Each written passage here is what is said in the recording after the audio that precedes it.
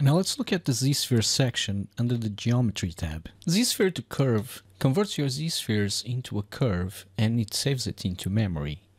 So if I press ZSphere to curve, now I got it saved into memory. And if I go to another mesh and I press paste, well, it can only paste on Polymesh 3D geometry. So I need to make this mesh a Polymesh 3D mesh. Now if I press paste, my curve is right there if you can see it. Let me just move this away from there. There is my curve, which is based on the ZSpheres that we had. There we go. Now if I can just select the curve brush, and when I press it, I get that curve. Once it's saved into memory, you can go to any other mesh, and as long as it's a Polymesh 3D, you can keep pasting that curve elsewhere.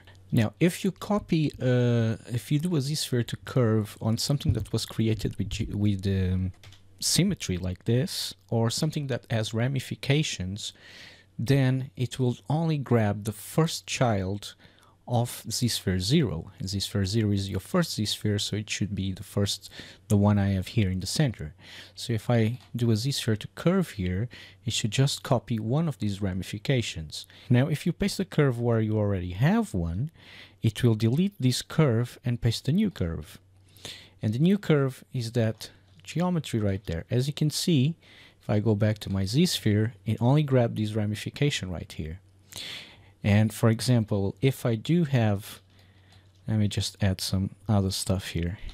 If I do have something like this, other ramifications coming out, it will just grab this bit here. It's not going to grab these bits that are coming out. For example, if I created this one first and then the rest of the ramification later, it's not going to grab the rest of the ramification. It only grabs the first ramification.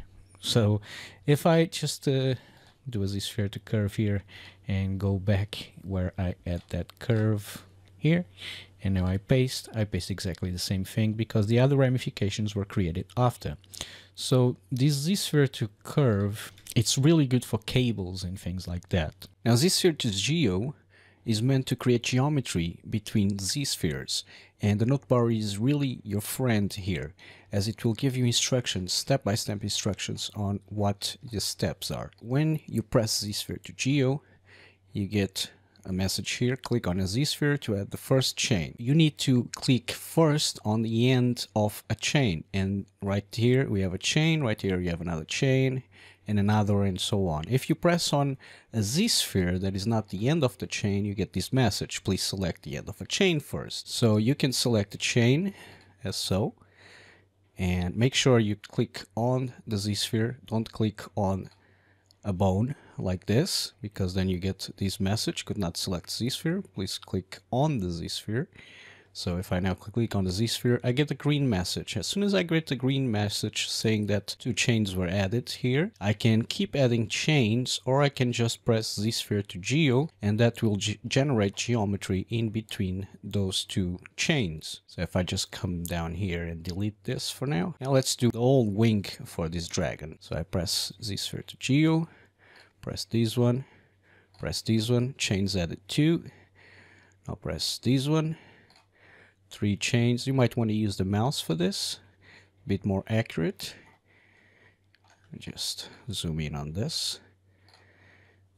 And I'll place the chest here and ZSphere to geo. Okay, and that generates a wing as we see here. Now we have a wing there. Keep in mind this is double-sided geometry. So if I just click here, I'll turn my polyframe on. Notice that there's looks like some edges are missing. This is because this is we're looking at double-sided geometry, and some faces might be flipped. So if you come down to display properties and you turn off double, you can see that some faces are flipped. So a way we can fix this is if I press BZM for my Z modeler brush and I hover a face and choose flip faces, I can go to the side that has less flip faces and I can start flipping these faces. And I'm just going to zoom in here and Control Shift Alt Z just to solo this. Okay, now that all my faces have been flipped, I can come here to my thickness and leave it the direction of 0 maybe.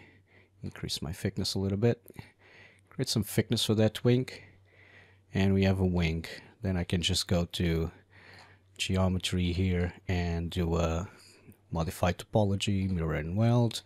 And I got 2 wings here. If you press ZSphere to Geo and you want to cancel it out, you can just press it again.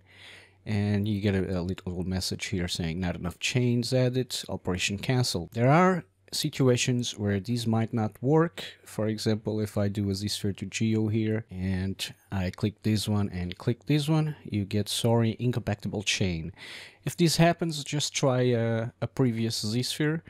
So I'm just gonna do the chest again like I did before, and that will create some geometry.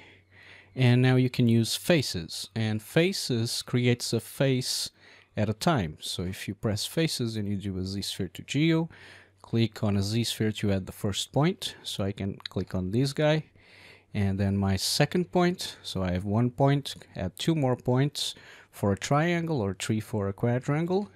So I can click this one, add 1 more point for a triangle. I'm going to click this one, and then when you get the yellow message, you can click the first point and you get a triangle, or you can add 1 more point for a quadrangle. I'm just gonna click this one to close it, and when you get the green message, you can press ZSphere to Geo and you will create a face right there. Now let's try a quadrangle. So if I now come here and press ZSphere to Geo, I'll actually do 2 quadrangles. I'll press this one, press this one, and this one, and then I'll close. First face added. I can press ZSphere to Geo and that will create a quadrangle there, or I can keep adding faces. So I want another face from here to here to here and to here. And then click the first point to close that. Now I have 2 faces added, and I'll press ZSphere to Geo and I got my 2 faces right there. This is the same thing, it comes out as double, so you need to check in display properties to make sure if those faces are flipped or not. So if I come here, display properties, turn off double. Okay, they're facing the other way, but they're both facing the same way, so I can just go and do a thickness here and I get some cool geometry. Now this skin option will generate two types of geometry. If I press here ZSphere to Geo, click the end of this chain and click the beginning of the chain. Now when I press it again, we get the ZSpheres, the skin, and we get the geometry that's in between. We also get a separate tool here, which is the ZSphere Geo, and that's if you didn't have skin on. So yeah, skin creates a separate piece of geometry like that might suit your needs. Now for this last option, change ZSphere parent. So if I press this, I enter ZSphere parent mode and I get click on the parent on the node bar. So if I click on this first one and then I click on any of these ZSpheres, they will get parented to that first one I clicked. So to exit the mode, I have to press the button again, and if I do a Control Z, that will undo that operation. So Control Z again. If for example I come here and I say that this will be the parent, I can parent other ZSpheres to it, as you can see here, but I cannot parent anything from his parent chain.